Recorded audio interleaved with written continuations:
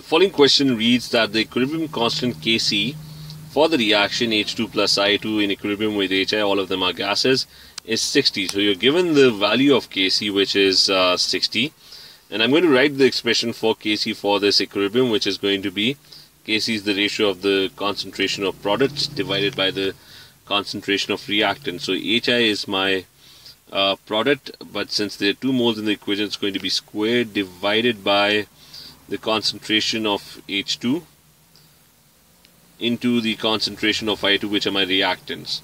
So this is the expression for Kc, and the value is given. It's given as 60, so it's already provided. What we are being asked, what is the number of moles of hydrogen iodide in equilibrium with 2 moles of hydrogen and 0.3 moles of iodine at 450 degrees centigrade. So we need to find the moles of HI which are in equilibrium. So we already know the value of Kc, which is 60. The moles of HI need to be found out. The moles of hydrogen are given. So the moles of hydrogen are given. So it's going to be HI squared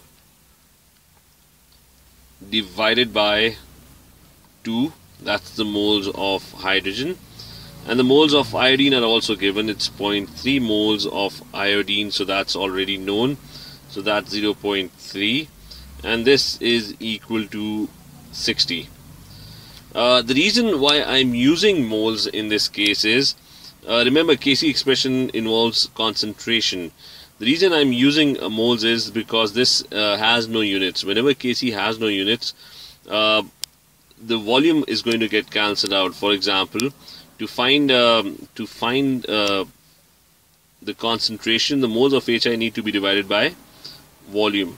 So if I divide all of them by volume, this top one would be volume squared because there's a square on top. So all these volume terms are going to get cancelled out. So you can use moles whenever the powers or the expression of Kc is dimensionless or has no units. You can use moles directly. So we just need to solve this now and find the moles of HI, which are going to be, and the value for HI, the moles of HI on my calculator comes out to be, so the moles of HI is coming out to be equal to 6.